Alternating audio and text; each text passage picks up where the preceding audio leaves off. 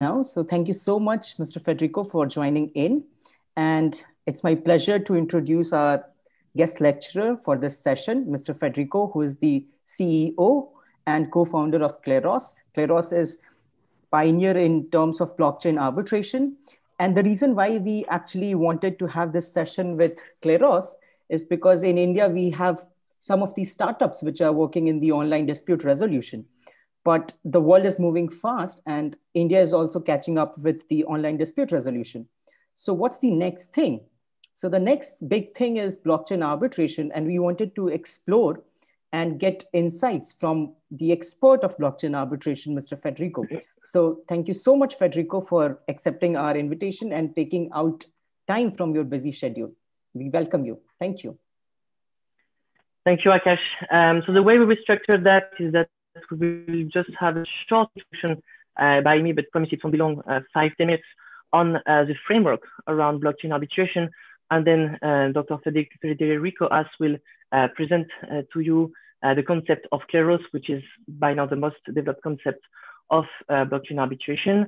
And as Akash explained, the reason why we really want to teach that in India is because India is a very fast growing country, especially in the field of the telecoms.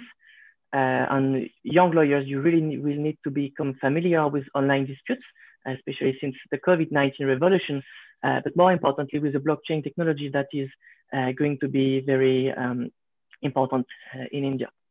So I will try to share my short slides. I hope it's visible. Yes. Yeah. Okay. Great. So 4 things. When I'm changing the slide, it's visible as well. Yes. Yeah. Okay. So 4 things to have in mind when trying to approach blockchain arbitration. It's the 4 main points I develop here. It's the issues related to smart contract litigation and why litigation can't work with smart contracts. We will then briefly present the features of blockchain arbitration, even though this will be mainly achieved by Federico. Then we will study briefly the international arbitration framework. Is it compatible or not with blockchain arbitration? And then I will suggest this new approach toward arbitration, which Kleros is already using, which is the concept of decentralized justice, and more specifically the concept of decentralized arbitration, where we would have a form of sui generis form of arbitration, which doesn't need to rely on the existing arbitration framework. So starting with smart contract litigation issues, I have listed a few issues that you need to have in mind to understand why litigation can't work for smart contracts. And I think the most problematic issue is the fact that we have now with the blockchain a decentralized economy. So all these concepts of the law about conflict of law, conflict of jurisdiction, which usually rely on the place of business, the place of performance of the contract, this cannot work on the blockchain. Especially conflict of law methods that rely on the place of the defendant. On the blockchain, you contract with a crypto wallet. And in most of the cases, you don't know the identity of who is contracting with you on the blockchain. You have the number of a wallet, but that's it. In many countries, the validity of smart contract is still highly debated. So if you go to national courts, there is a big possibility that they will just say your contract is just a code, it's a program, we don't know that, it's not valid. Time and cost. Blockchain aims at being a fast way to have transaction and at cheaper cost. If you start litigation, which costs usually thousands of dollars, this doesn't work on the blockchain. The expertise, of course, national judges won't have the required expertise for blockchain disputes. They don't know what is an oracle. They don't know how to understand coding errors, other things they won't be familiar with. And then material enforcement. Even if you get a piece of paper from a court, how do you want to modify a smart contract on the blockchain? Because it's immutable, it's a code. So unless the national court has the power to introduce the decision inside the contract, this will not work. So blockchain arbitration has a few features, but Dr. Federico Ast will explain that in more details. It's based on the oracle. Because the smart contract has a small window, which is the oracle, it allows the blockchain platform to introduce its decision inside the code, and this will trigger the smart contract in one sense or in the other sense. So this allows automatic enforcement. So all the concept of the need of an executor under the New York Convention is removed by these self-enforcement possibilities under the blockchain arbitration. It's based on a voting decision-making process. So there is no need to draft an award, to reason it. It's a vote. And I think Federico Ast will explain you more how the scaling point works with Kleros. It's based usually on amiable compositor. So many blockchain arbitration platforms don't refer to the law to adjudicate the claim, but rather to equity. They will assess the evidence and see which party should win or should lose, but they will not refer to principles of contract law and so on. And finally, it's based on game theory. And again, this I will leave it for Federico Ast. Regarding the compatibility with the international arbitration framework, there are few issues for that. So some arbitration platforms, they assert that they are compatible with the international arbitration framework. For some aspects, yes, but for some other aspects, there will be issues. For example, the seat of arbitration, usually blockchain arbitration platforms don't refer to a seat of arbitration, and the New York Convention requires the award to be made in the territory of a state. So some platforms do refer to a seat, but some others do not. The decision-making process might also be an issue. The fact that the jurors don't refer to the law, the fact that there is an economic incentive in the decision-making process might be an issue for the enforcement. The fact that the arbitration agreement is made under the cryptographic form, software coders understand that, but people like you and me, we can't read a smart contract. And if there is an arbitration agreement in it, we can't be deemed to have agreed to this agreement. So this could actually be an issue. And finally, the cryptographic form of the award. So you depends on the platform again, but you will not always get a paper with a signature of the jurors that will be the award. It will be only a code that will be introduced in your smart contract. So there is no way you can get the exequatur on the code. So finally, I just invite you when Federico Ast will explain you the Kleros concept, try to think with this new sui generis form of arbitration, this new approach. So there exists a few existing approaches toward arbitration. It's called Legal Philosophy of Arbitration. There is one book from Emmanuel Gaillard that explains that. So back in the time, we had the monolocal approach where we used to base the legitimacy of the award on the seat. Everything is based on the seat. The multilocal approach allows for a more independent conception of arbitration where we don't specifically look at the jurisdiction of the seat, but at all the potential jurisdiction where the award might be enforced. So if there is a public policy rule in the seat, it's not that important. We might prefer following the law of the place of enforcement rather than the law of the seat. And then there is the transnational approach, which is mainly adopted by French courts and sometimes by US court, which is the fact that we don't give any deference to national laws. We only will conduct arbitration according to transnational principles. And now there is blockchain arbitration. And this might give rise to a new approach toward arbitration, because as I explained you, some of the principles of the international arbitration framework don't fit with blockchain arbitration. But because blockchain arbitration is self-enforced, it has the capability to create a new legal order, the blockchain legal order. And with this new approach, we will be able to see and to conceptualize this new form of arbitration with no need to rely on any of the existing laws. And I believe that these laws will be mainly shaped by the blockchain users, but more importantly, by people like Federico Ast, who actually are now trying to give us a framework for blockchain arbitration.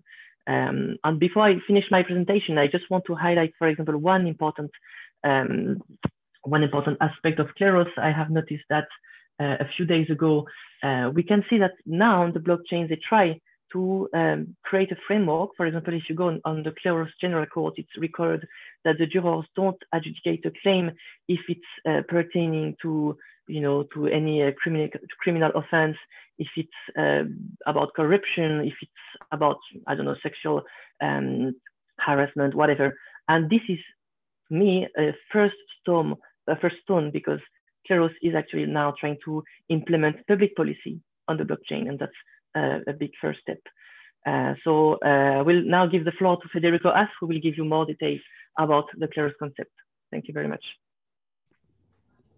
Good. Well, thank you very much for the introduction and the kind words, Maxime. Let me share my screen. Can you see my screen now? Yep. Good. Okay, well, I'm going to start with a little introduction to blockchain, as maybe not everyone here is very familiar, so you can all be on the same page.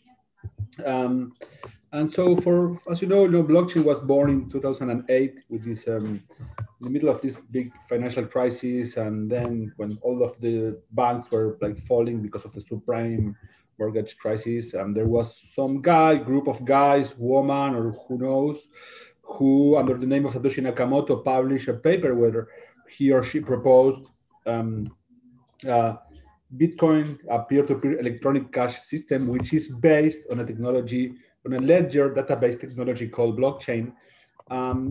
People try to explain this in a very hard way with cryptographic concepts and mining and all that, but I prefer to explain blockchain, especially to non-technical people with little travel into island, which is in the Micronesia, between Polynesia and Australia. Near Fiji, you have this island called the Yap Island, where there is a tribe called the Yaps, and the Yaps have, this stone called Ray stone. It's their currency. As we have paper or coins and that, they have a stone currency with a hole in the middle, which looks like a donut.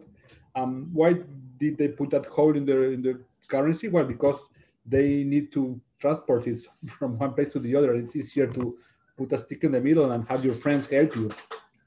So your friends might help you transport your stone for making payments once, twice, but if you keep asking them, for help, they will start charging you because they don't have time to just work for you all the time.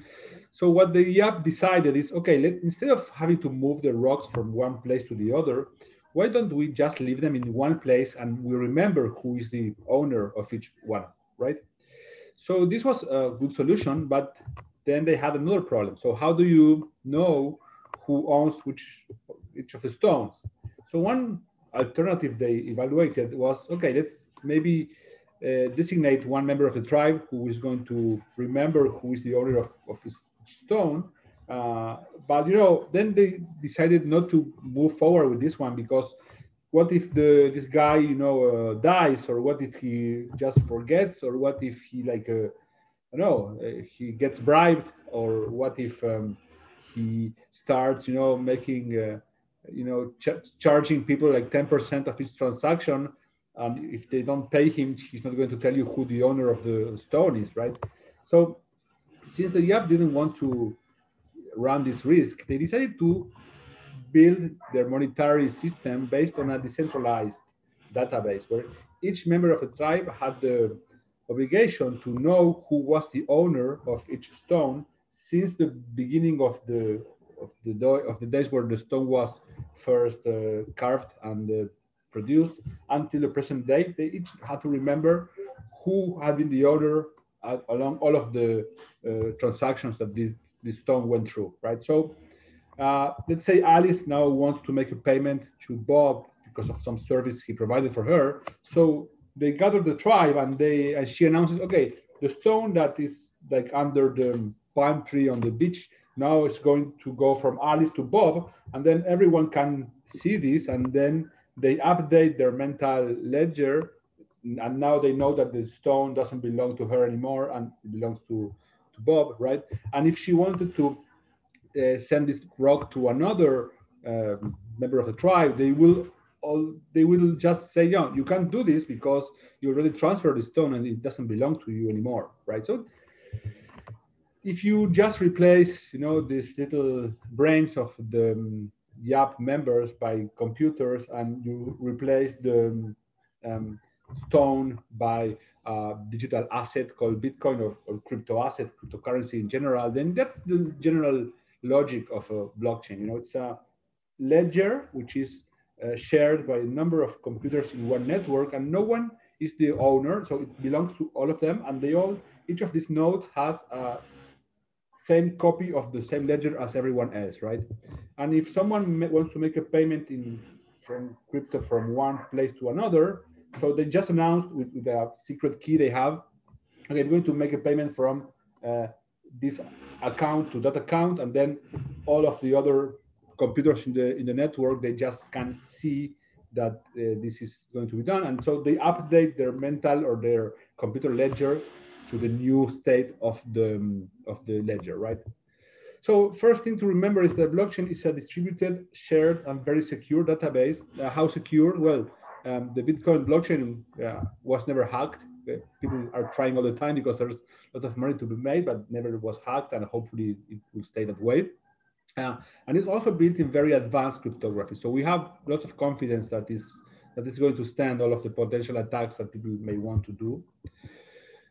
Why should we care about blockchains? Well, on the one hand, because it's very good for making cheap payments, especially between different countries. So you have to pay service from, well, Argentina to India or to Philippines or whatever, and it's very cheap to do that on the Bitcoin, while it's very expensive to do it on the traditional, banking system with all the SWIFT code and all that, right? So one thing why people are interested in blockchain and Bitcoin and cryptocurrency in general is because of financial applications, but this is not why we are here today. So we are here because we care about legal applications. So a very interesting concept built on blockchain is the concept of smart contracts. So this comes from the 1990s when a legal scholar called Nick Szabo, he publishes a paper where he proposes the concept of smart contracts. And in that paper, he has this fundamental insight. He says, look, the world economy is moving from analog economy to like a real-time digital e-commerce driven economy. And still our technology for making agreements, the contract, the paper contract is still based on very old technology, technology basically from the 16th century, 15th and 16th century, when Gutenberg invented the printing press, that's how the technology of agreements we have today, right? And this is obviously a mismatch with the new economy that is starting to grow now.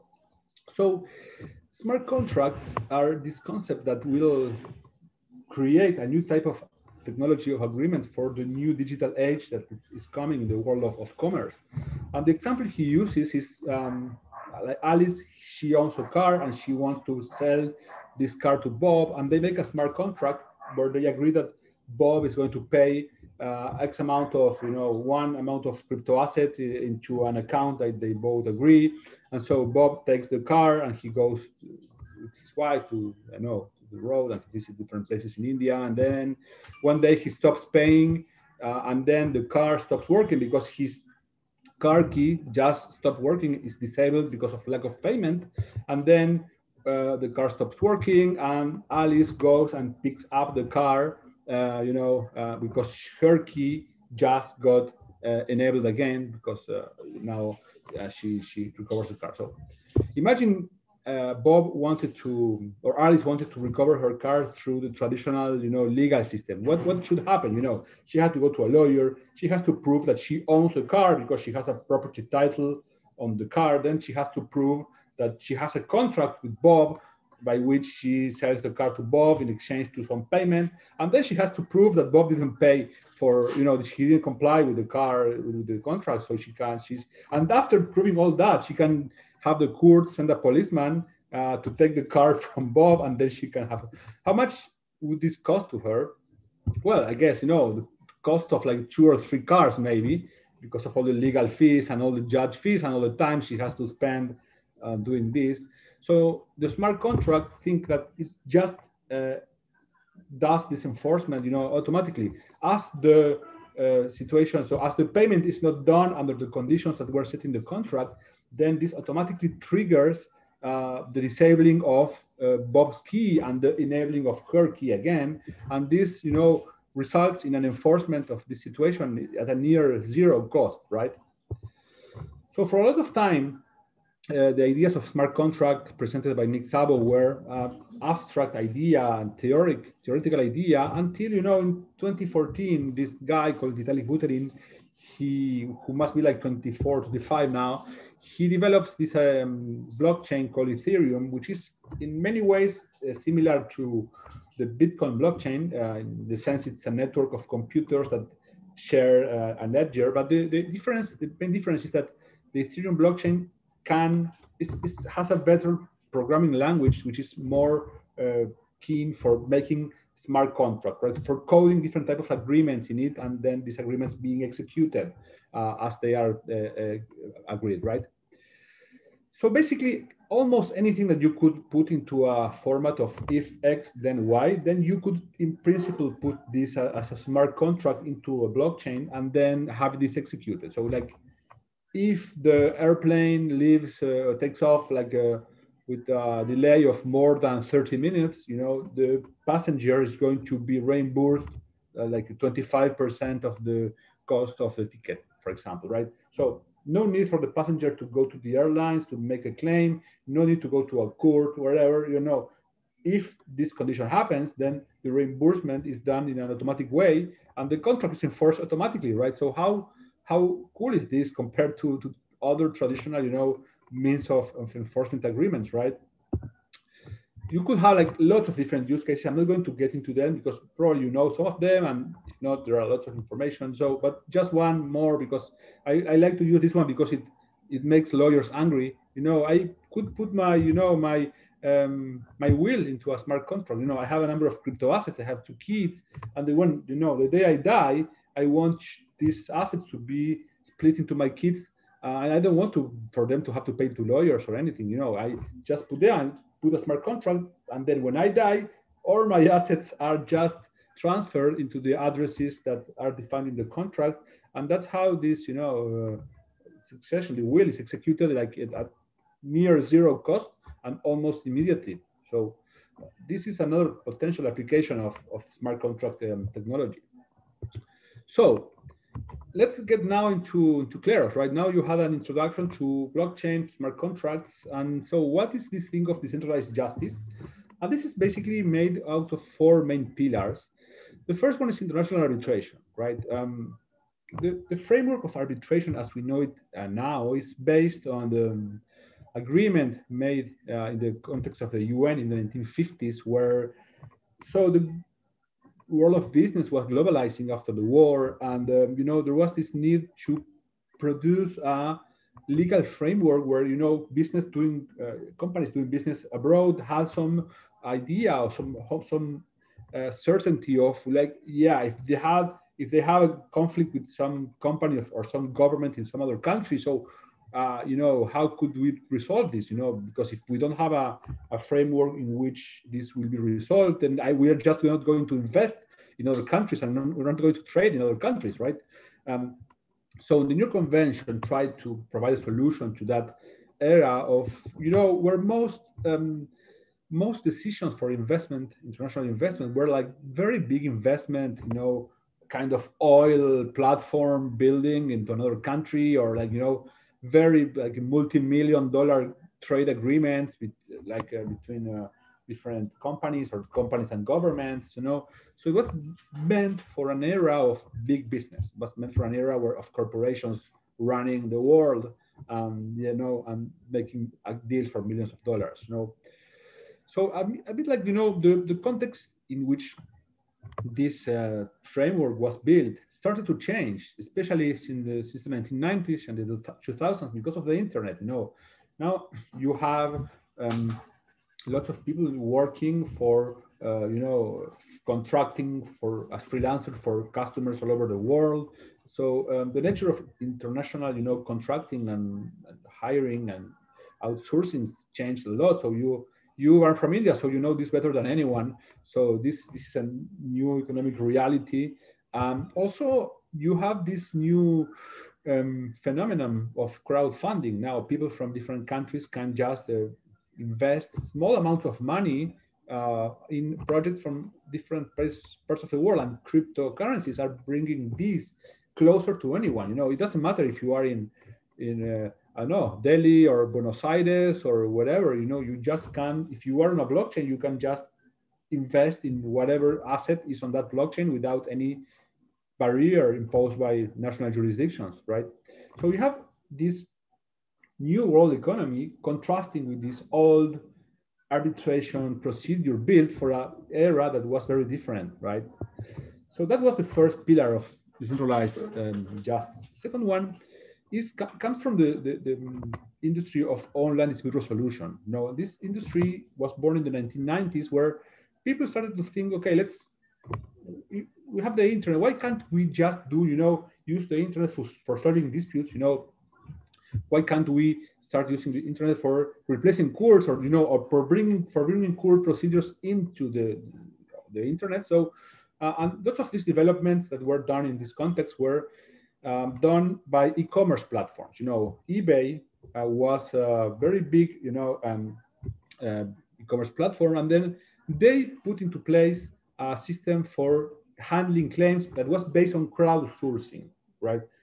If you have a conflict between a user A and user B over some problem in the platform, you had a panel made of other users taken from the platform, crowdsourced among the crowd of other users who would solve that problem, right? So those were the early days of the use of crowdsourcing into dispute resolution. And the godfather of all this was a guy called Colin Rule, who built the system for resolution in eBay and also in PayPal when eBay bought PayPal. And Colin, he also, after that, he left, and then he built an ODR company called Moldia. And then now then he sold this company to Tiger Technologies, and now he's with another new company. So I can tell you a bit more about this. But so he's like kind of the father of the use of ODR, of crowdsourcing in ODR processes. So that's the second big pillar. The third big pillar is the use of blockchain. As I already mentioned, starts with Bitcoin blockchain, a paper in 2008. I'm not going to get into this, as we discussed already. And the fourth main pillar is a science called game theory, and a particular subset of this science called mechanism design. It's about how people, how you can produce a model that provides a number of incentives for agents to behave in the desired way. This is very used for lots of auction mechanisms. This is how kind of what underlies how Uber works, and all this supply and demand marketplace thing. So bargaining. So this is a science created in the early times, by these two guys in the 1940s called Oscar Morgenstern and John von Neumann. These are the fathers of game theory, right? So we have these four pillars, and let's see how everything comes together in this very simple situation where Alice, she's a French entrepreneur, and she hires Bob, who is from Guatemala, to build a software for her, like a website, and they make an agreement. And so they go into an app called Escrow, Kleros Escrow, and then she puts the money into an escrow account, and they both agree if there is a dispute in their contract, there's going to be Kleros, a court system called Kleros, is going to arbitrate this. It's a decentralized arbitrator, right? So this is how it works. She puts money into the smart contract, and they both agree that if there is a dispute, Kleros is going to arbitrate it. In kind of a similar way to when two companies, the traditional arbitration world, they make an agreement and they say, okay, if there is a dispute with this contract, this is going to be resolved in Paris or London or whatever, right? So kind of Kleros is in this way a kind of a, if you want, a internet jurisdiction, internet arbitration seat, right? So the dispute happens, and Kleros is going to select a number of jurors in order to analyze the evidence, and they're going to, these guys are going to see the contract, they're going to see the product that was delivered, and they're going to, each of them independently, they're going to produce a decision, right? Either she wins or he wins, and then this is like for you to see a bit the interface where jurors can vote in Kleros, and they, well, this is a bit how it looks. And then let's say in this case, they vote that Alice wins. And so the money that was held into this escrow there is going to be sent back to her.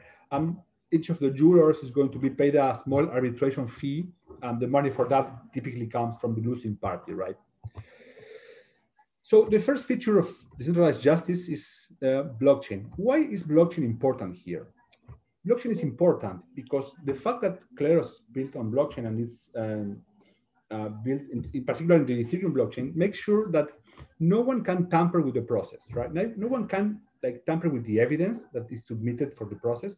No one can tamper with the jury selection process. You know, the jury is going to be selected exactly in the way in which it is like stated in the code, and no one can change that. Not even the founders of the company, not even no one. Like you have to make a 51% attack on Ethereum in order to try to select the jurors you want. So what does this provide to the system? You know, it kind of provides a very important, you know, feature that is very much looked for in a dispute resolution system, which is rule of law. You know, predictability. You know that the procedure is going to work exactly as it was intended, and that no party can tamper with that. So it's kind of what the law tries to do. You know, in a rule of law state, you know, things work as they are, as the law mandates them, and no one can discretionarily like make any changements in anything, right? So this makes sure that there's no corruption in this system as well, right? So this is a very important feature of decentralized justice, and this is what explains that this system needs to be built on blockchain. So you can have this certainty that everything is going to be happening as it was coded into the contracts.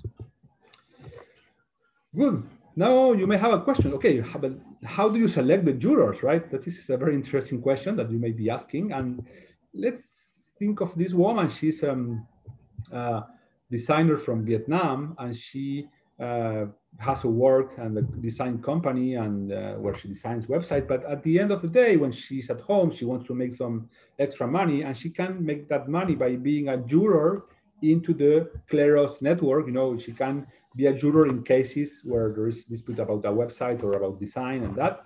So how does she get to be selected as a juror?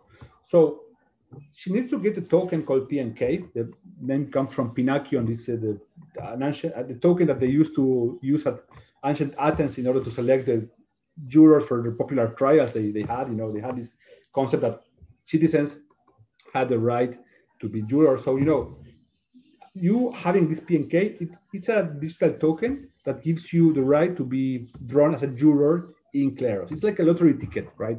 And you can have this ticket and you deposit this ticket into one of the courts in Kleros. Kleros is a system that can handle lots of different types of disputes.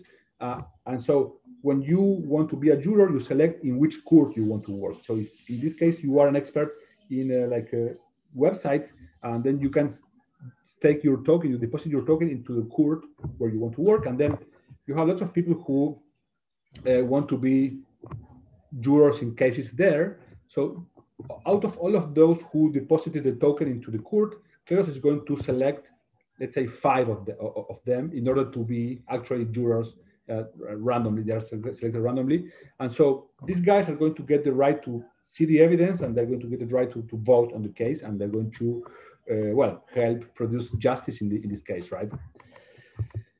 Well, and you know, the magic here is that these guys, they don't need to reveal their identity. They don't need to prove that they have the right skills to adjudicate the disputes that they're going to adjudicate, right? They just by having the token, they can just deposit this into the court where they want to work, and then they're going to be selected if they have the token, and no one is going to ask them, hey, do you know how to build a website or not? Because so just having the token it gives you the right to be drawn.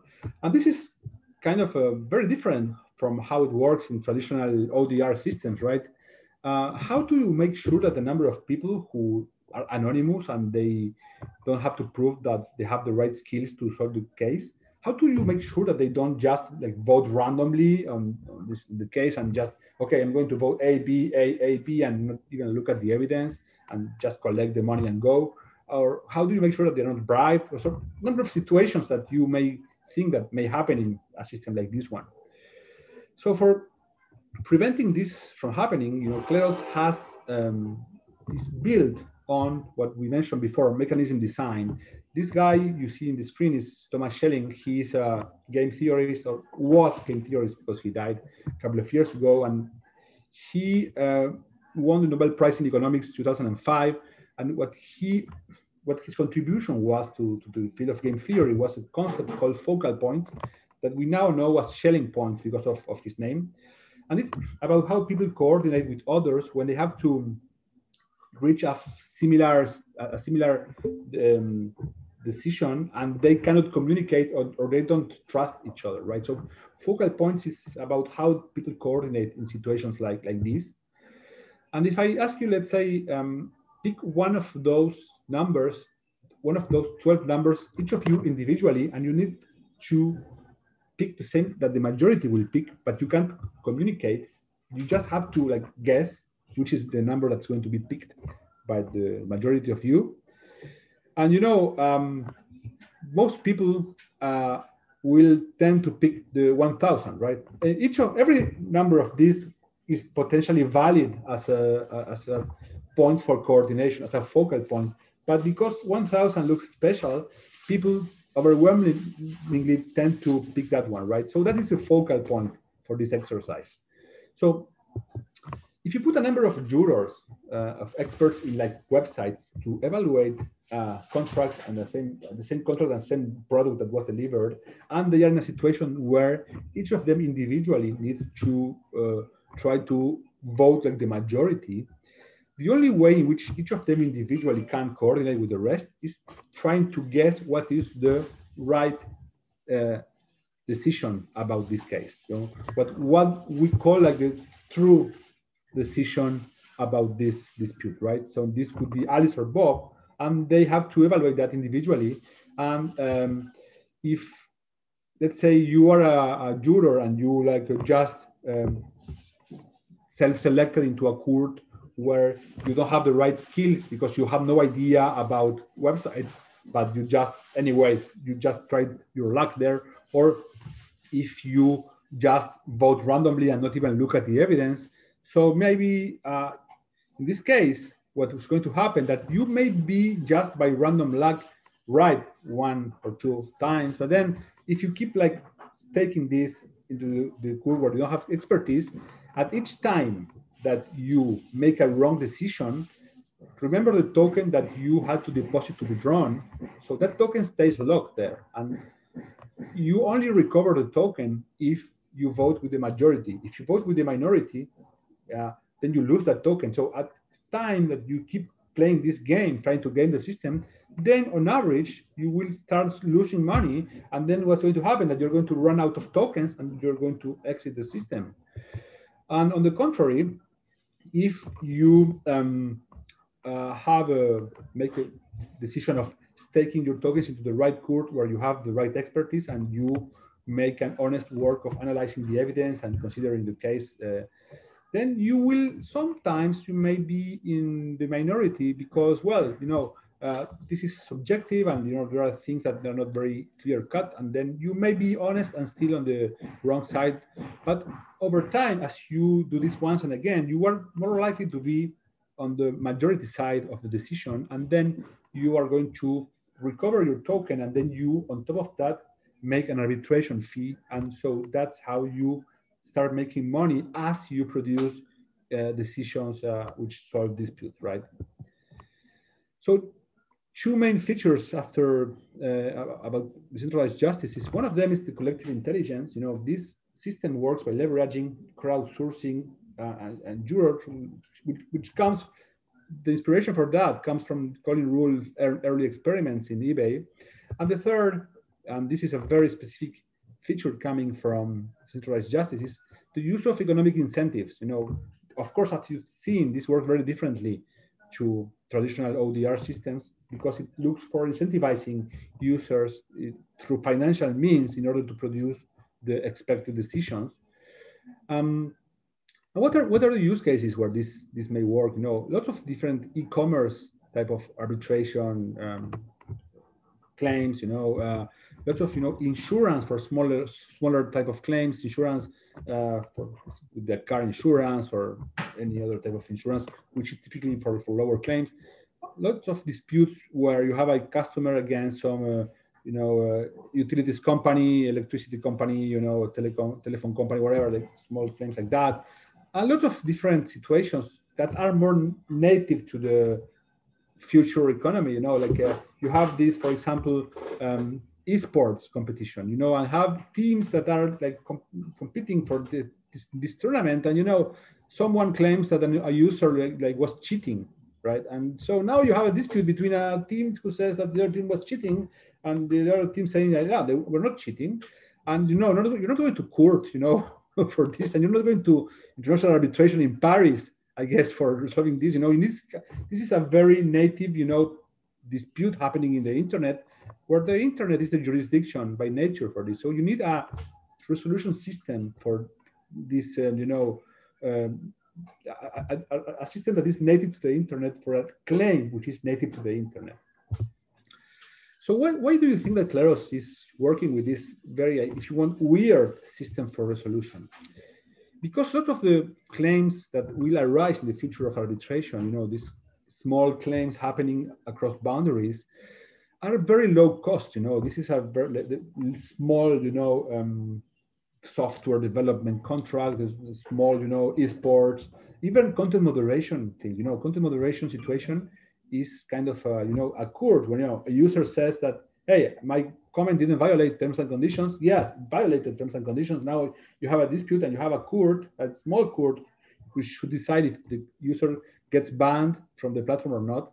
So traditional ODR methods, of course, they work like they're like mini trials on Zoom, if you want. You know, over time, arbitration started in the 50s with a process that was trying to be more flexible than courts. That was the point. You know, you go to arbitration because you don't want to go to court. But then over time, the process of arbitration it became more rigid, and it started to look more like a court system. You know, a court, international court, basically, with all of the legal provision of courts and all that, which was not the point of arbitration in the early days. The arbitration was a thing that you wanted because it was fast, it was much cheaper, right? So traditional ODR, you know, is kind of a mini arbitration on Zoom, where, you know, it's cheaper, of course, than traditional arbitration. It's obviously cheaper than court, but it's kind of 50% cheaper if you want, right? It's still better than the other thing. But, you know, it's still not good enough for the kind of, you know, the speed of resolution and the cost of resolution that you need in an internet setting. You know, people are used already to, you have a problem with eBay or with Facebook or with Google, and you expect them to answer, or with Amazon, you expect them to answer in like hours. You don't expect them to answer in 90 days and then submit your claim and then wait for the other party to answer for like 90 days. No, that's not how it works in the internet. No. So the kind of Kleros system is much better suited to what the ethos of business is in the online settings. And the way in which Kleros achieves this, this solution is by leveraging a completely different resolution method with completely different set of incentives based on game theory instead of traditional, you know, arbitration methods, right? So what is the point that Kleros is going to like cover in the future of law and future solution? So you basically have this continuum line that goes from like very simple and very objective claims to very complex and very subjective claims. You know, for everything that is simple and very objective, you know, you can just use AI. Now, machine learning tools can, you know, fully automate the process, and you don't need to even pay a juror or anyone, you know, that just automate that and let's forget it. So that's, for those type of claims, you know, that's better than Kleros. Kleros is more expensive because you have to pay humans, they have to spend time, right? So that's, Kleros is not the best one. But, you know, for other more subjective type of claims, you know, which have more legal, you know, angles, and, you know, you need someone to be able to understand the law and, you know, and understand what more complex situation, then Kleros is not very good for that, because Kleros doesn't use, you know, lawyers, and it's not a legal dispute resolution system. It's a system which looks a bit more, you know, like Maxime was mentioning, the amiable compositeur, where, you know, it's lay people doing the resolution, which this is not completely novel in the world of arbitration. You know, arbitration in the early days was done by peers, especially in the context of the Middle Ages lex mercatoria. Merchant disputes are to be solved by merchants, not by lawyers. So that's what's the early days of arbitration, and this is still valid in some contexts of arbitration. I think in commodities arbitration they tend to use this kind of approach. So, complex subjective disputes that require legal knowledge. So this is better for some traditional procedure, maybe done online or on Zoom, but with traditional tools. So Kleros is going to address a number of claims that are going to be not simple or objective enough to be solved by a machine learning algorithm, but not so much so complex that they require some specialized, complex and traditional system for resolution, right? In this area, I think Kleros is probably unbeatable by any other, system. This is more or less the current state of the situation. Let me see, I have some more time. Yeah, I'm going to just tell you a bit of what are the challenges that we have now at Kleros. Kleros, of course, decentralized justice as a field is very new. Kleros is just I would say, the pioneer in this new field. So we have identified like 4 main challenges to overcome in order for decentralized justice to become mainstream. The first one is technical, and it's about, how do you produce a system where, the token holders cannot collude in order to bribe jurors or to change the rulings in this way that they prefer. So there's a number of, research of crypto economics that is being done for addressing this problem.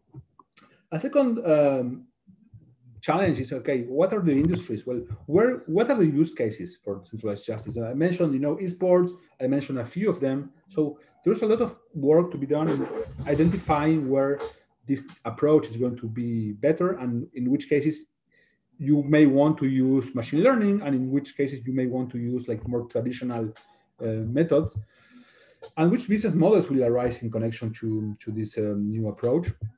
The third, and I guess you will be more interested in this, is so how does all this interact with traditional frameworks? Is this even legal? You are just asking anonymous people to adjudicate claims, and I don't know, is this compliant with the UNCITRAL or New York Convention framework? Well, some people say it is, because in the end, people who use this system, they voluntarily probably chose this as a resolution method. Others says that it isn't legal because the procedure in which this works is not compliant with a number of due process provisions that come from the New York Convention. So there is a lot of debate around that, and you can engage in that if you are so inclined. And then we have a number of situations where there are ethical questions about how ethical is this system. Is this basically fair? Like Sophie Nappert, who is a very well-known arbitrator in London, she always she keeps asking well, is this fair? Like, you're basically, one of the main tenets of arbitration, as we know it, is that arbitrators, they don't have stake, they don't have skin in the game in the dispute. They are a neutral party who, in the end, they don't care who wins or loses. They're going to just see the facts and decide who should win. But it's not that they're going to make or not make more money by one party winning. And in Kleros, as the incentive system, because of how it works, jurors, arbitrators do have skin in the game in the process, and this can conflict a number of ideas we have about how an arbitration procedure should be developed. If you are interested in studying all these questions, so we have a fellowship program where we have different people we accept for studying whatever they feel like studying regarding Kleros and decentralized justice. And we have quite a growing community in India. Our first fellow from India is Abir Sharma. He's from India, but he went into Queen Mary University in London, and now he's in Hong Kong doing his PhD. He researched originally, oil and gas disputes, and then he did another research about Kleros for domain names. You can use Kleros jurors for domain names claims. So this is one of our India members. Then we have Sandeep, who was looking into, like, you have this new trend of, digital nomads, and they have agreements with companies from different countries. I know this is a whole mess for labor laws, and you should have, if there is a claim or a dispute between a digital nomad and a company, in a digital and a decentralized company, then you should have some decentralized procedure to solve this. Another interesting use case. Schroeder is a student from Columbia University doing her LLM, and she's researching how Kleros interacts with the context of traditional arbitration, as we were mentioning, New York Convention and Kleros and all that. Then we have Viraj, who is interested in understanding how new business models in business-to-business applications of Kleros may arise. And finally, Sahil, he's studying how you could use Kleros for some construction disputes in India, which seems to be a very important, as he mentions, it seems to be a very important, type of claims that are very common there. And so he wants to see if there might be some way to use Kleros in this type of situation. So if you want to learn more about Kleros, feel free to read our book. We have a book called Dispute Revolution. You can download it at kleros.io, and then you have all of what I just explained very fast and poorly. You can just read it in this book. Then you can, if you want, get involved. You can basically join the community Telegram. You have interact with all of the members of the team and members of the community. Lots of them are lawyers. Lots of them are arbitration lawyers. Well, there's a bit of everything. So just to finalize, decentralized justice is this new concept, which involves, arbitration, blockchain, and it's built on three things now, right? There are three main features, as I mentioned. Blockchain, because this makes sure that the process is transparent and complies with the number of procedures that gives predictability to parties. Second, collective intelligence, it's based on crowds and the wisdom of the crowd to resolve disputes. And they use different innovative system for incentives in order to produce rulings which are like cheaper, faster, and it's a better for a number of new situations that happen in the digital economy. So with that, I'm finishing. So thank you very much, and I'll open to your questions. Thank you so much, Federico. That was fascinating, actually, very, very interesting. And I'm sure our students and other people that joined us were very happy to get into this new concept of decentralized arbitration and to know more about Kleros, since it's the most famous concept existing on the blockchain. We have a few questions. So we have some time for the questions. The first one was from Avik, and he mainly wonders, how does it work if, because there are issues about it in India, what if, for example, a jurisdiction such as India decides to ban the use of crypto money and the reliance on Kleros? What will happen to such kind of disputes if this is banned by India? And I guess you already have this answer for that. I guess that's more a question for you than for me. I guess. Okay. Yeah. So the basic answer is we don't care, because you have to understand that you should not envisage Kleros as traditional justice. It doesn't rely on any jurisdiction. So how can a jurisdiction impact what is happening on the cyberspace? They have no mean to affect Kleros, no mean to affect the users, because as you know, we use crypto wallets. The identity is not revealed on the blockchain. You're anonymous. So there is no way any kind of prohibition from national courts might impact the users of Kleros. I think, Maxime, Professor Avik's question is more with respect to what if that even if the award is enforced, let's say there is an award which is enforced in the Kleros system. So Avik's idea is that what if one of the party moves to one of the high court in India and challenge that decision and say that, we want to challenge this because of, some incentivization or because there is a, blanket ban under the Indian jurisdiction. So so the challenge is based upon how can an Indian party, so the question will be, whether an Indian party can opt in to a system like Kleros. And then, the Indian courts may have a chance lay down a jurisprudence where they can carve out an exception, or they'll ask the legislature to look into it. So actually, like, we don't have an answer for now, but it's up to the, courts to open up, something like Kleros, or like, the Indian courts are opening up with the ODR platforms. Like now the Indian courts are accepting the, e-mode of hearing. So maybe there is a chance that the courts will accept, but we don't know yet. And yeah, we don't so mind. It's a mystery, at the moment there are some, people starting to do experiments, Yeah, there is a case in Mexico, landlord and tenant, they use Kleros for arbitration, and the Kleros decides, and now there is a strategic litigation process taking place where they are taking this to court and see if a Mexican court would enforce a Kleros ruling. And there are some people who say, no, the court is going to say, no, this has no, value. This is not invalid under our law. But, also there is the argument to be made, this is a resolution method that was, agreed by both parties knowing how it worked. And now there's also a chance that the court is going to say, look, this is, you have no business to do here because you agreed to use this method.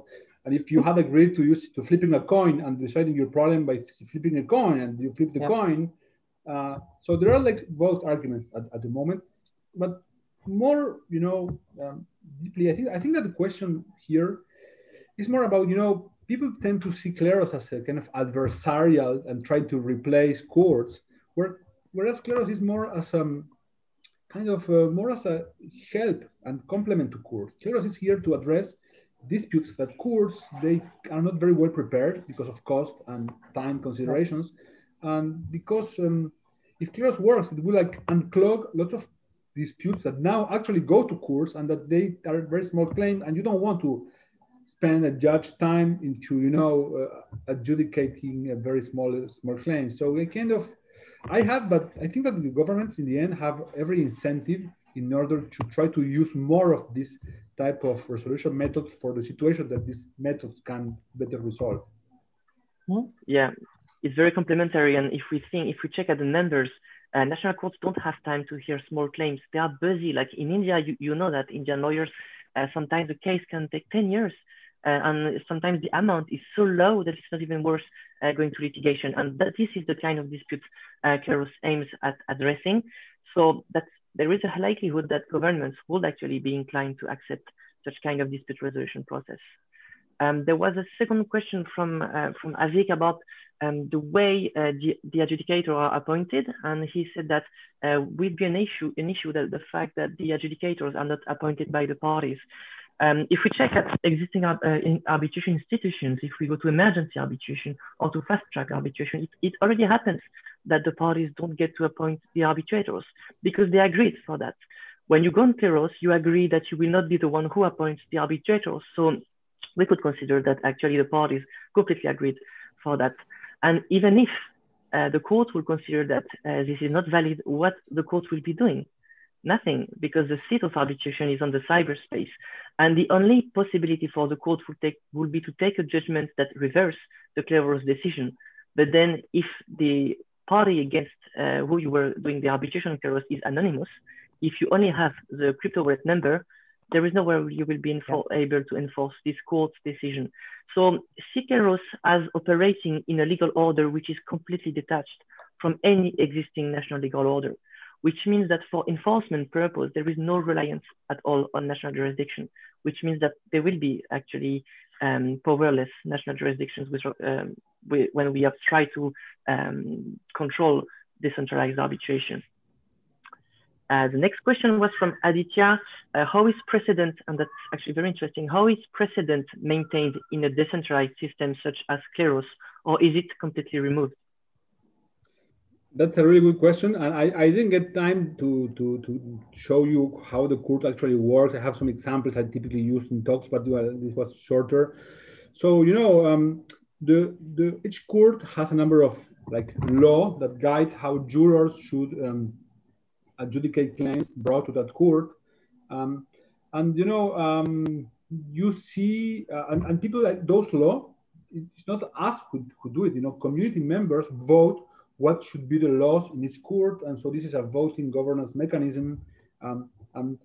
and and you see jurisprudence happening in real time. There was a very, very famous case in Kleros where you had jurors had to evaluate images, and you saw how the arguments were shifting into, okay, yeah, in the previous case, and they even cited the number, in case 422, we accepted that this argument was valid for this type of decision. Now, we just to keep on the same track, we need to accept the jurisprudence and then, and make the same decision now. So things that happen in the legal orders, traditional legal systems, very slowly and very, at the time when law making happens and jurisprudence is done, it happens like very fast in Kleros. In matter of weeks, you start having like, small cases and, and jurisprudence and people responding to that jurisprudence and criticizing that jurisprudence. And so, yeah, in the end, it's just the users or the jurors who decide what arguments are valid or not. It's not, and we've seen this working. I can share with you some links so you can learn a bit more about how this works. But this is pretty fascinating how jurisprudence is created. That's fascinating. I didn't know that in some cases they were referring to past cases. So if I understand well, the cases on Kleros are all public. I mean, we have a sort of list of the cases and we can read them and see what was argued and what the juror argued. So that's very natural to any legal system. The precedent is being created in that way. But also, again, try to think out of this communal perspective of the precedent. This applies to some jurisdictions, but then we don't always need the precedent, especially if we try to think of lex mercatoria. There was no necessary precedent. But it's very interesting to see how this is being developed on Kleros. We have a last question from Kush, which asks, do you think that there is a sense of due process when adjudicating the dispute on the Kleros system? Like, do parties get full opportunity to present their case and stuff? They do. They have the opportunity to present their case. They can submit the arguments. They can submit images, PDFs, or whatever they need to support their case. I think once you accept the idea of having this system of incentives and all that, then it works exactly as you were told it would work. So that's a really good thing. I mean, I think that in the end, what is the ultimate metric by which you would judge a system, a justice system or an arbitration system? That's a really interesting question that not many people have lots of clarity on what is the answer. Even because there's always going to be one party that loses, and they're going to be a bit like unhappy about losing. But what is the ultimate metric? Even if you lost, do you understand how you lost? Are you at least happy with the process? Do you understand why this case you lost? And so, if you are going to judge Kleros by party satisfaction of how the process was done, I'd say that this was very successful because parties do understand how this decision was made, and they still, and you can see this on Telegram. People say, "Yeah, okay, I lost this case, but I understand that other perspective was also valid." And so, in this sense, I think that the idea of due process is, I think, captured by how Kleros works. Yeah, and if we make the parallel with how now arbitration is being conducted online, I mean, there is nothing much different on Kleros system. You can upload your different exhibits. You can even write your arguments. You can actually upload a memo. That's how it works in front of arbitrators. The only thing is that we remove the hearing. I don't think there is any oral pleading by the parties, but this also applies in arbitration. We have a documented based arbitration, and we still don't consider that this is a violation of due process. So that's a deep question. It depends what is your conception of due process, and should we actually refer to the standard from national jurisdiction of due process, or should we try to evolve to change the notion of due process when it's about internet disputes? Yeah, and also there's nothing in Kleros that prevents having like a hearing, some contract in particular could, define, okay, if there's a dispute, there's going to be a hearing, which could be done over Zoom or whatever, and then that will produce some evidence that will be considered by jurors at a later point. So there's nothing at Kleros that prevents doing something like that. It hasn't been done so far, but it could be done like that as well. Yeah, and there was a last remark from Avik. That's true. If your contract pertains to real assets, then it's still attached to national legal orders, and usually we check the lex loci, which is a law of the place where the goods are located. But think about in 10 years where the assets will be on the blockchain. So you won't have shares from the company, you will have tokens related to an eco from the company, or whatever you will be trading will be tokens. For example, there is art that is being traded now on the blockchain. So people sell tokens that represent pictures, and this is art, and this values a lot of money. You see that the asset here is not a painting in the physical world, but just a mere asset. So in these situations, every goods, the assets are totally located on the blockchain. And in such kind of situation, it's purely delocalized. But I agree that if it's linked to physical assets in the real world, then yeah, there is still some connections with national legal orders. That's a really interesting, question. And actually, we have now a joint research program with the Maker Foundation that they make the MakerDAO currency in order to see how you could use Kleros in situations where these are real world assets. And this is a huge area of interest. And because, yeah, maybe some tokens, also some like stock from companies could become fully tokens, right?